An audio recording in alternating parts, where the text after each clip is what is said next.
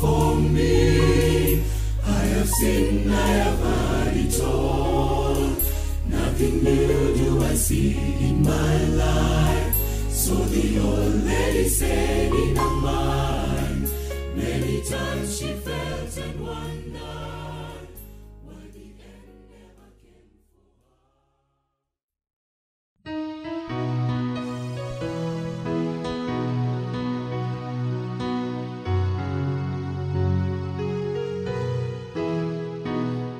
Mlangoni pa moyo mgeni amesimama pale, mgeni umkaribishe sasa, umkaribishe mwana wa baba wa upendo, mgeni.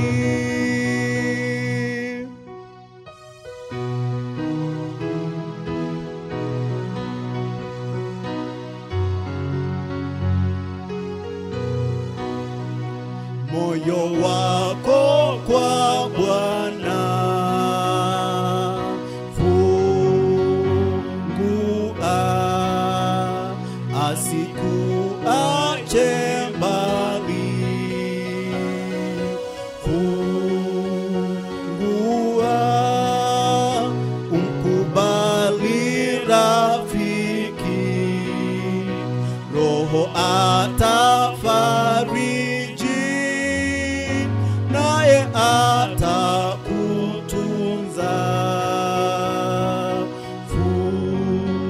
Fungua.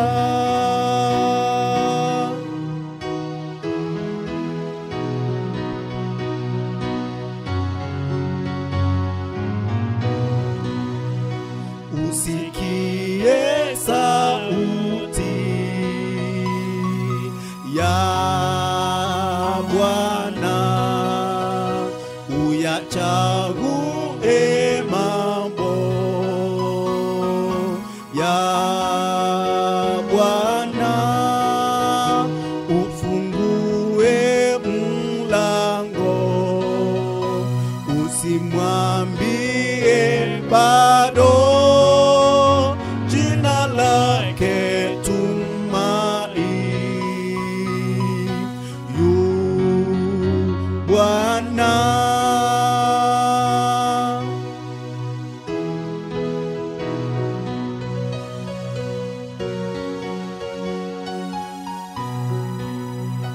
Na ufungue moyo kwa Bwana, utapewa msaada wa Bwana. Uzuri utavikwa, dhambi ataondoa, ukifungua moyo kwa Bwana.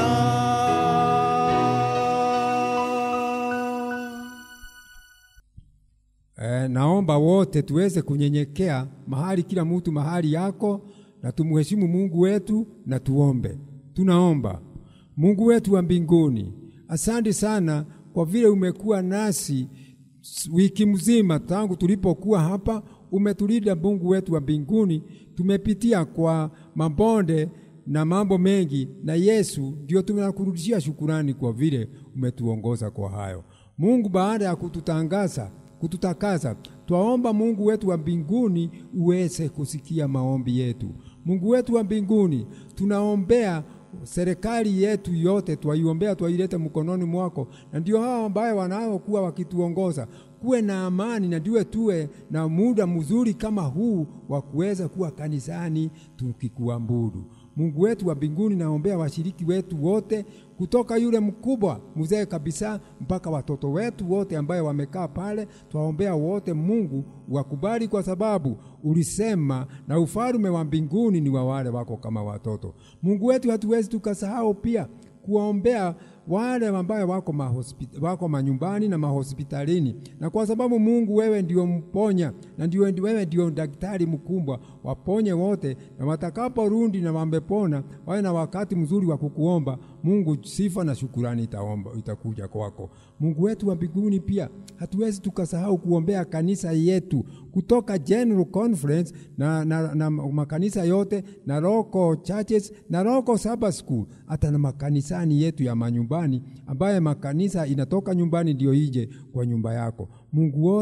Mungu hawa wote twaombea. Mungu wetu, hatuwezi tukasahau kuweka yule atakaye tuletea neno lako ambaye limetoka kwako mbinguni. Yeye awe atakuwa ni tarubeta tu, Mungu, na ile atamega iwe imetoka kwako mbinguni, yote iwe ni ya kutuandaa. Na ndio Yesu, baada ya yeye kutuhumbiria hiyo na kutupatia hiyo mkate wa mbinguni, tuwe tumeandaika na tutakubalika. Na ndio Yesu takapokuja, sisi wote uwe umetushika na tuweze kuingia na wewe mbinguni. Asante sana Mungu wetu wa mbinguni, tunajua yote itafanyika kulingana na mapenzi yako, na tuomba na haya tukijua Mungu umetusikia, na nikupitia jina Yesu aliye Bwana na mkombozi wetu. Amen.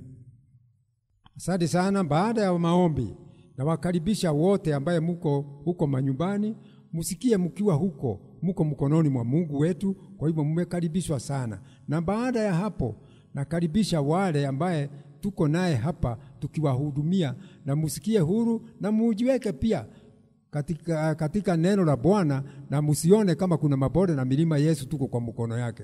Nakaribisha wale wako tuko nao hapa mbele tukiwahudumia. Yule ako mkono wangu wa kulia anaitwa Felix, na ningemuuliza asimame awasalimie na aseme hiyo jina ingine. Happy Sabbath. Happy Sabbath. Kwa majina naitwa Felix Ayora, na wakaribisha kwa huduma ya leo. Asante sana kwa ndugu yetu Felix, na yule ambaye atatupelekea mkate ya leo anaitwa Eld Gitau. Lakini kabla hajasimama, mimi pole sikuambia jina langu. Mimi naitwa Mzee Kamau, na nafikiri hata nyinyi mkiwa manyumbani pia mmenikaribisha. Kwa hivyo, na mkiwa manyumbani mahali huko, inua mkono tu umkaribishe yule anatupatia neno la leo ambaye ni Eld Gitau. Eld Gitau, jina lingine Baba Vivian. Karibu Baba Vivian, usalimie watu wa Mungu na uweze kuendelea. Asante sana. Nataka nichukue nafasi hii niweze kuwakaribisha nyote ambao mnao tutazama mkiwa nyumbani. Niwakaribishe kwa siku ya leo, Sabato takatifu, kwa neno lake Mungu siku ya leo. Ni kwamba Mungu wetu ameona ni vyema tuweze kuwasiliana nasi kulingana na vile jinsi ambavyo tumeimba wimbo mlangoni pa Yesu. Anataka kutukaribisha ili tuweze kupata mibaraka kutoka kwake. Na ningependa kabla hatujaanza mahubiri ya siku ya leo, nataka kuwapatia mada ya siku ya leo ambaye inasema ya kwamba what does God need from you? Ni kitu gani ambacho Mungu anahitaji kutoka kwako? Na kwa hivyo ninapo nukuru neno kidogo linasema hivi: we who believe the truth should be very careful to give no occasion for a good to be evil spoken of. We should know that every step we take is in accordance with the Bible. For those who hate the commandment of God will tramp over our misstep and fought as the weak did. Nataka kuambia kwamba asubuhi ya leo sisi zote ambao tumeamini neno la Mungu tunaambiwa tuwe waangalifu sana Kwa nini tunaambiwa tuwe waangalifu? Ni kwa sababu wakati huu, this is a occasion ambalo katika dunia nzima watu wote wafalme wanalia, wanaomboleza. Ni kumaanisha kwamba janga hili ambalo limekuta katika ulimwengu huo inatatanisha. Na kwa hivyo mwandishi anasema ya kwamba tusiweze kukubali jambo mbaya kwa wale ambao wameamini liweze kuongelewa vibaya, kwa sababu tutakuwa tukifanya the accordance with the Bible. Vile Biblia imesema ndivyo tutakavyokuwa tukifanya, tukiwa manyumbani, tukiwa kazini, tukiwa barabarani, tukiwa mahali popote pale tulipo. Tutakuwa tukifanya kulingana na vile Biblia inavyosema. Na kwa hivyo siku ya leo ningeweza tuweke mawazo yetu ya kwamba be very careful. Be very careful wakati ambapo uko mbali na mwenzako, wakati uko mbali na kongamano la washiriki wenzako, maana shetani anatumia mbinu nyingi kuweza kuwafuruga. Tuweze kuomba. Jina lako Mungu wetu litukuzwe milele zote. Mbele yetu kuna neno ambalo unatuuliza ni kitu gani unahitaji maishani mwetu. Nena nasi, ongea nasi, utubariki, na ni katika jina la Yesu tumeomba na kuamini. Asante sana. Ni kwamba asubuhi ya leo Mungu anasema hivi. Tuweze kusomewa katika kitabu cha Isaia 48 verse 17. Neno linasema namna gani? Bwana mkombozi wako, mtakatifu wa Israeli, asema hivi: mimi ni Bwana Mungu wako, nikufundishaye ili upate faida, nikuongozaye kwa njia ikupasayo kuifuata. Amen. Biblia inasema vizuri sana. Thou say the Lord, your Redeemer, the Holy One of the Israel, I am the Lord your God, who teaches you to profit.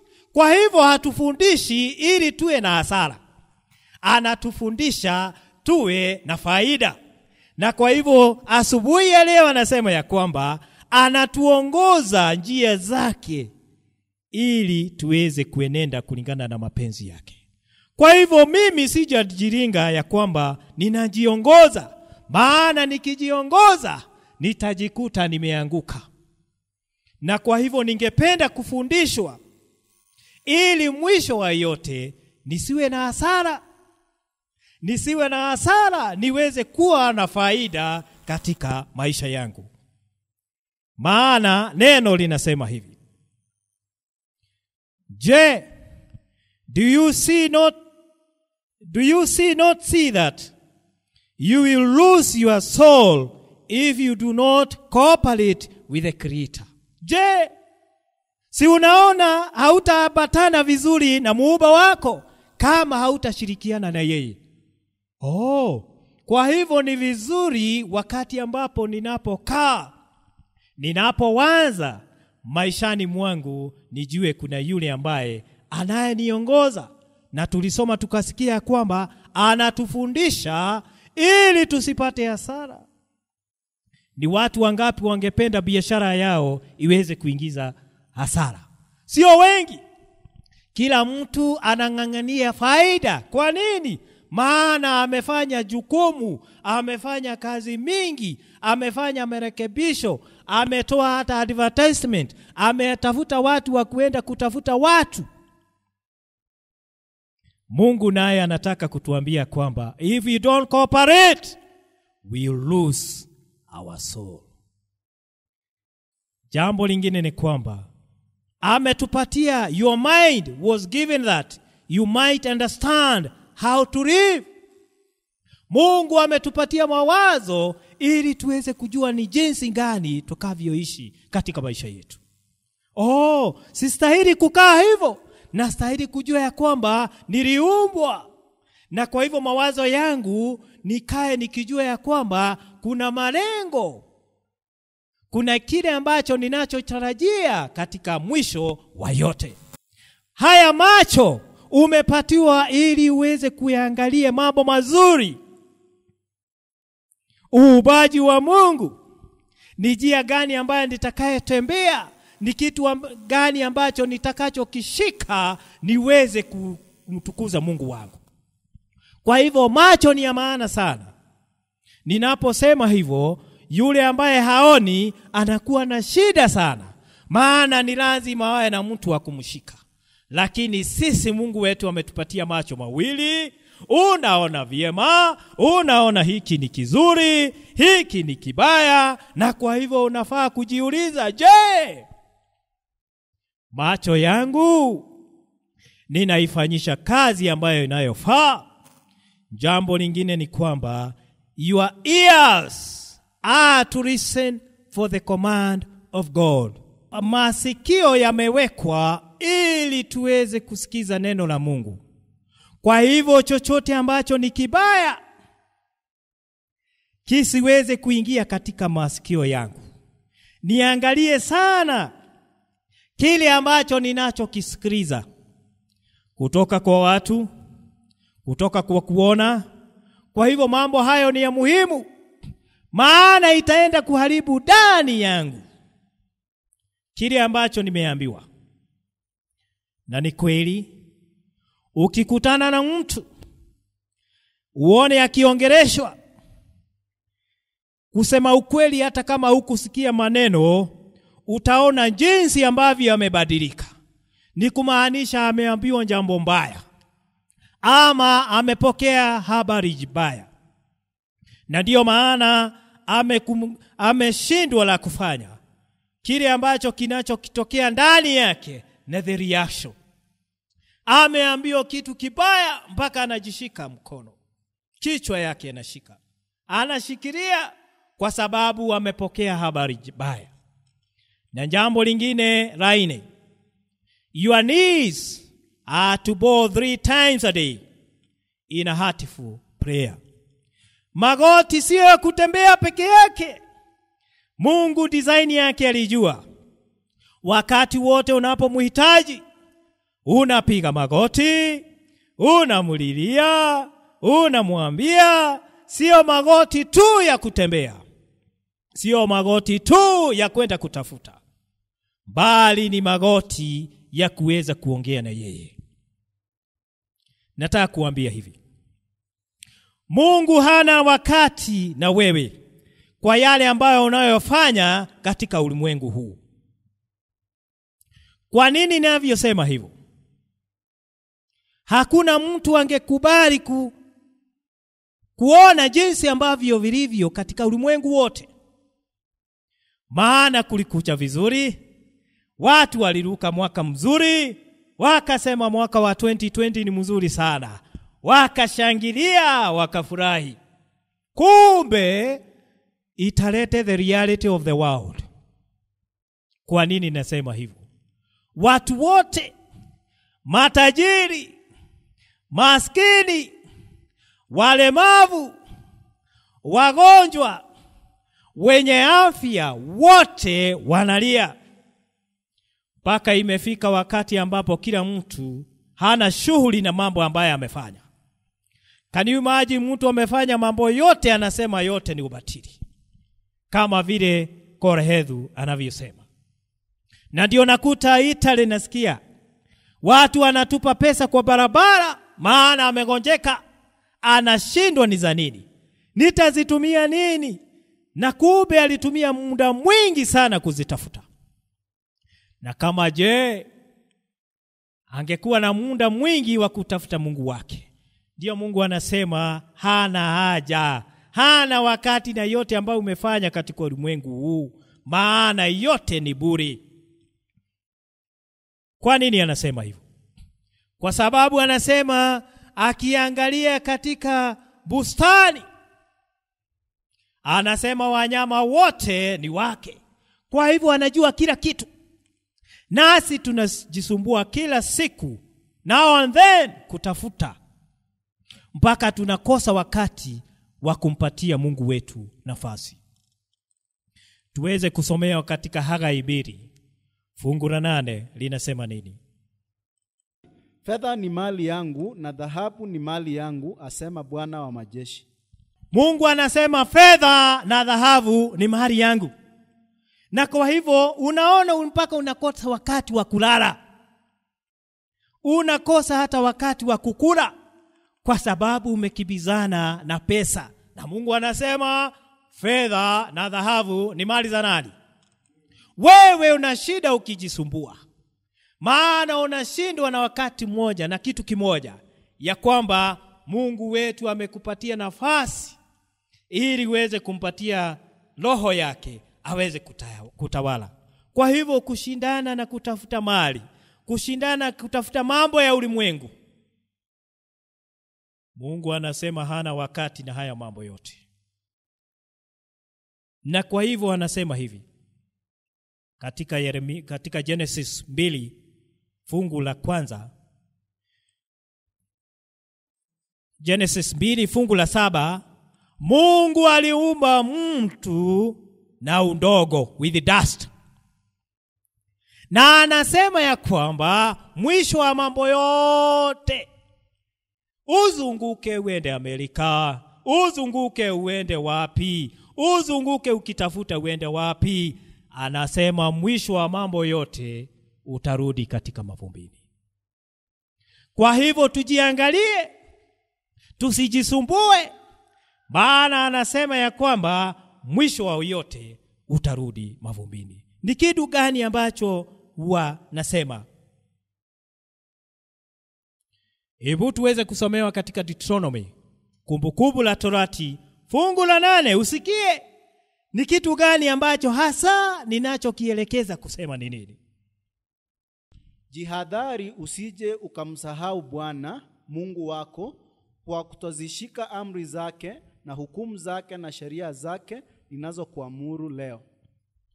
Anasema kwamba jihadhari sana. And that's why we started there.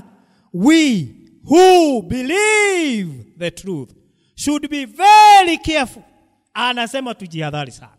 Usije ukamsahau Mungu wako kwa sababu umepata cheo, kwa sababu umepata pesa, kwa sababu umepata hiki, kwa sababu uko na kile.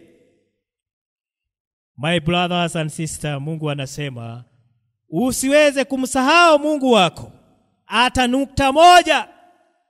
Kwa nini anasema hivyo? Maana wana wa Israeli waliweza kutolewa Misri, wakapelekwa katika Canaan, waliweza kumsahau Mungu. Wakiwa jangwani, hawakujua ya kwamba Mungu ndiye anayewaongoza, ndiye ambaye amewatoa kutoka Misri na kuwapeleka katika mji wa Kanaani. Je, sisi jambo kama hilo litatupata? Na ndiyo tunaambia kwamba ni vizuri tujiangalie. Kujenga nyumba nzuri, kuwa na gari nzuri, sasa hivi the situation the way it is, wengi ni kulia, maana hawana haja. Kila mtu anaogopa mwingine, maana kumekuwa na janga la kulete badiliko. Nataka kukuambia ukiwa pale nyumbani ni ya kwamba jihadhari sana usije ukamsahau Mungu wako. Chochote ambacho unachokifanya kiweze kumtukuza Mungu wako. Je, tutafanya nini? Maana Mungu wetu angehitaji tuweze kumpatia roho yake. Katika kitabu cha Yeremia 17 fungu la 9 lasema nini? Moyo huwa mdanganyifu kabisa, vitu kabisa, vyote. Kabisa. Moyo huwa ni mdanganyifu kabisa. Una ugonjwa wa kufisha. Uko na ugonjwa ndani yake. Nani awezaye kujua? Nani awezaye kujua? My brothers and sisters, moyo ndio unaowekwa mambo mengi sana. Unawekwa chuki, unawekwa furaha, unawekwa mambo mengi ya siri. Yale ambayo ungependa kusema yanawekwa pale. Unakuta ya kwamba nani angeweza kujua? Kwa hivyo kuna nafasi ambayo imebaki kwa huyu Mungu wetu tuweze kumpatia, maana tukiyaweka ndani yetu siku baada ya siku, maana tuliambiwa masikio yetu yanafaa kusikia maneno yake Mungu. Sio maneno mabaya, sio maneno ambayo itakuudhi, sio maneno ambayo utayasikia uweze kupotea, bali neno ambalo litakundumisha mpaka Yesu arudipo mara ya pili. Je, iko na ugonjwa? Huu ugonjwa ni nani atakaye utibu? Dunia mzima kuna ugonjwa unaitwa COVID-19. Hakuna madawa. Watu wanalia. Zile nchi kubwa kubwa zinatetemeka. Na mpaka juzi nikasikia President wa Amerika anasema tunaangalia, maana wao ndio wanatoa mfuko mkubwa sana kwa WHO. Na kwa hivyo sasa wanasema tutafikiria, we'll think twice, kwa sababu sisi ndio tunafadhili pahali pakubwa. Je, the situation itakuwa namna gani tukiwa ulimwengu huu kwa yale ambayo tunakutana na yeye? Je, ni kitu gani ambacho nitampatia Mungu wangu hata haya mambo yote tukikutana naye? Katika Mathayo 15 fungu la 19, but out of all the heart, ndani yake kumejaa nini? Kwa maana moyoni hutoka mawazo mabaya. Haya, moyoni kunatoka mawazo mabaya. Kwa hivyo hakuna wakati inatoa mawazo mazuri. La pili, uwaji, uzinzi, uasherati, wivi, ushuhuda wa uongo, na matukano, kutukana. Hayo yote yanatoka wapi? Ndani ya moyo wa mwanadamu. Na ndio pale Mungu anasema kile ninachohitaji ni moyo wako. Anasema nimesimama mlangoni, nifanye nini? Nifungulie. Na kwa wengi ni shida. Anamwambia ngojea usiingie. Kwa nini? Kuna yale ambayo amebebana naye. Ngojea nifagie, kwa sababu hana muda wa kuyatoa amayoweka ndani. Tunaambia kwamba ni vizuri tuweze kusafisha roho zetu ili roho wa Mungu aweze kupata nafasi ndani ya mioyo yetu. Wathesalonike wa kwanza 5 fungu la 17, Biblia inasema tuombe bila nini? Bila kukoma. Kwa nini? Kwa sababu wakati huu, lile neno ningependa usome katika Yohana 16 fungu lake la 27 la 4, linasema namna gani? Hata sasa hamkuomba neno kwa jina langu. Ombeni nanyi mtapata. Furaha yenu iwe timilifu. Ndio. Anasema sasa, mbeleni kama huku unatumia jina la Yesu, unaambia ombeni sasa, nami nitawatimizia. Let me tell you, itaombwa na wakina nani? Ni nani watakaoliita jina la Yesu? Maandiko inasema hivi: Mungu angependa sana kuona watu wake wakionekana mbinguni. Lakini jambo moja angelipenda tuweze kulifanya ni hili. Proverbs 23 verse 26 inasema nini? Mwanangu, nipe moyo wako, macho yako yapendezwe na njia zangu. Very good. Sikiza. Mungu anaomba, anasema hivi, the great thing which needed from you is to give me your heart. Tusipompea roho zetu, tusipoelekeza mioyo yetu kwake, anatuambia kwamba tutapotea.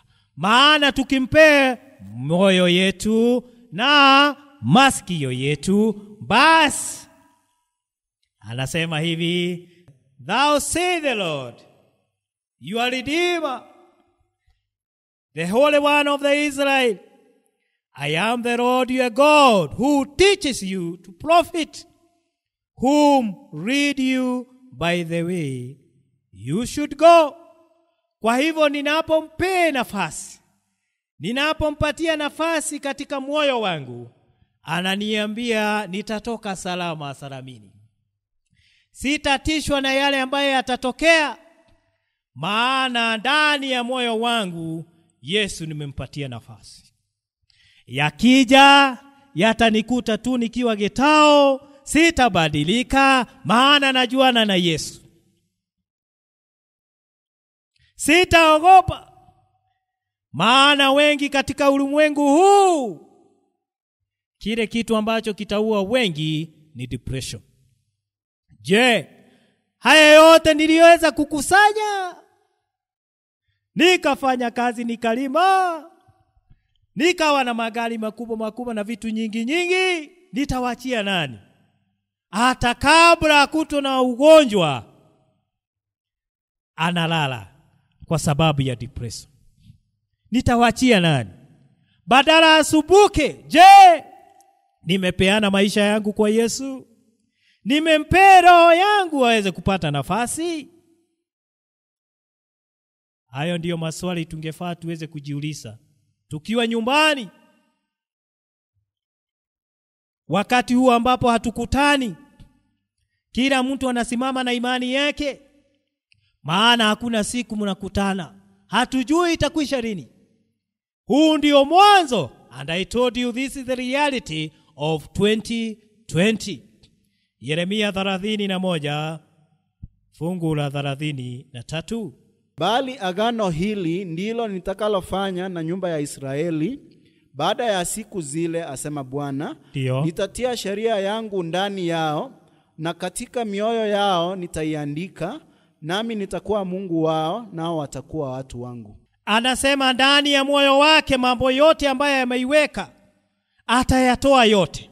Anasema mimi nitakuwa Mungu wao, nitakuwa Bwana wao, na ile roho mbaya nitaiondoa, niweke ya nyama, ile ambayo imekaa kama mawe nitaiondoa, ili neno liweze kupata nafasi katika mioyo.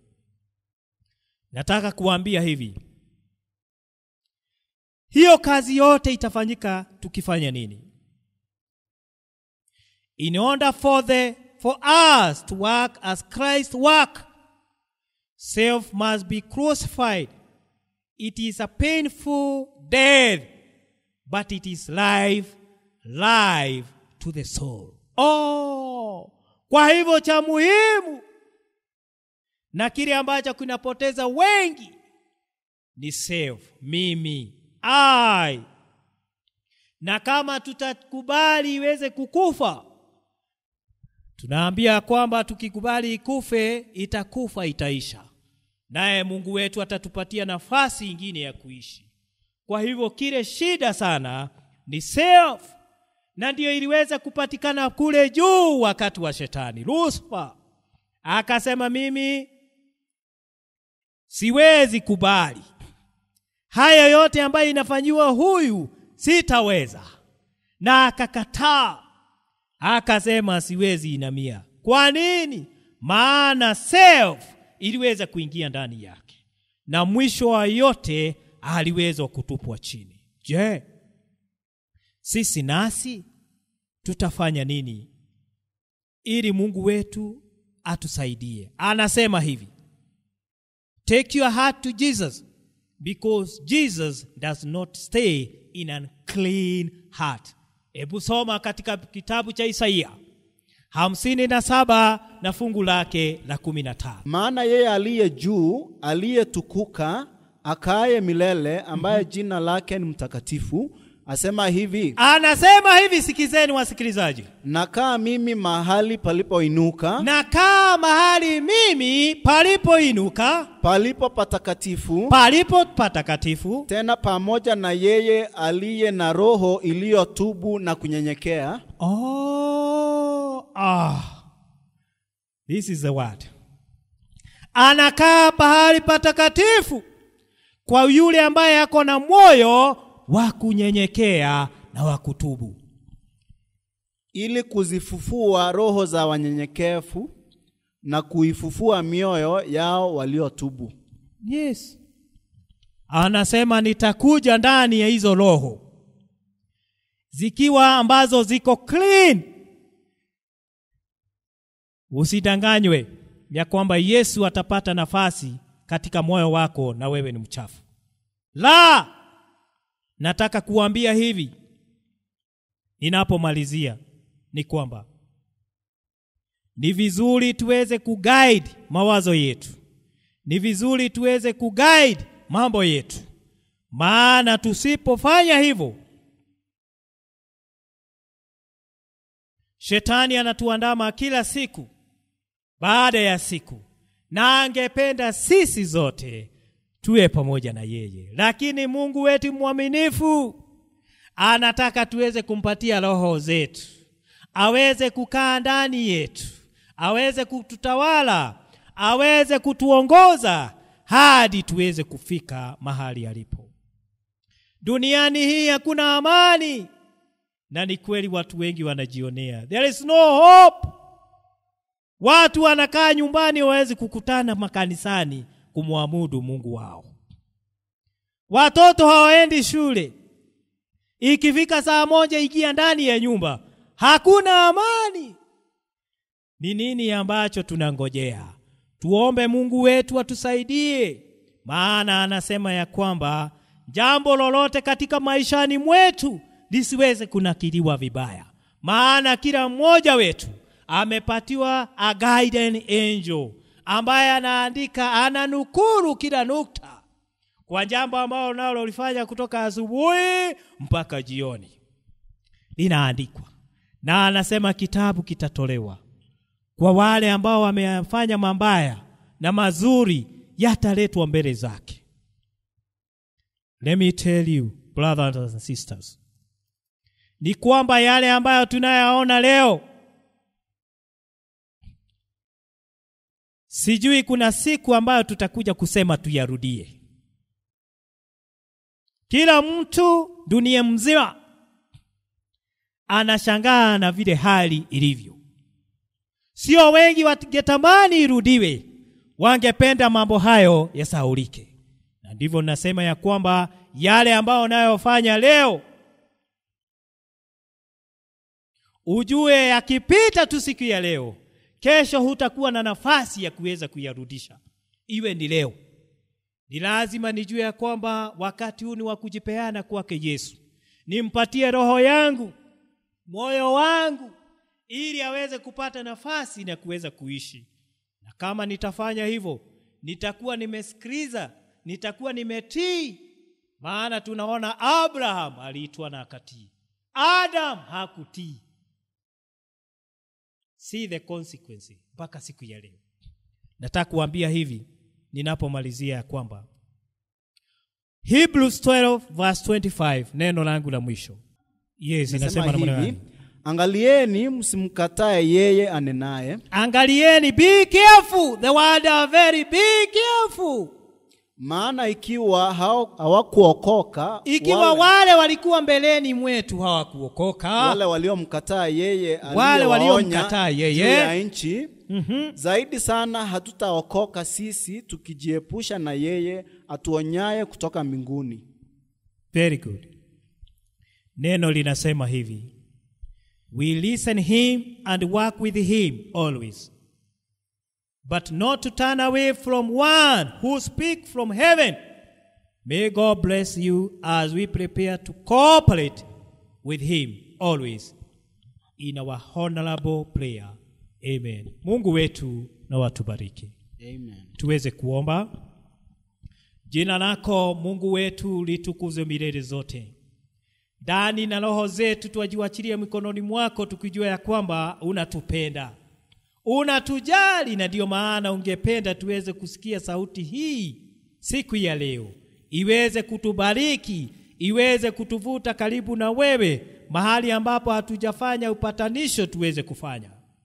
Tumesikia kile ambacho unachokihitaji katika maishani mwetu ni roho zetu, na tungependa kukupatia roho zetu uweze kukaa. Na umetuambia siku ya leo huwezi pata nafasi, maana tuko na mambo mengi mabaya, machuki, uovu, uzinzi. Mambo haya yote hayawezi patikana ndani ya roho zetu, nawe uweze kupatikana katika roho zetu. Unatuambia ungependa tuwe na roho safi, na umetuambia tuweze kujiandaa. Tunajua hivi karibuni Yesu unarudi. Tuandae mioyo yetu na roho zetu, na ni katika jina la Yesu tumeomba na kuamini. Amen.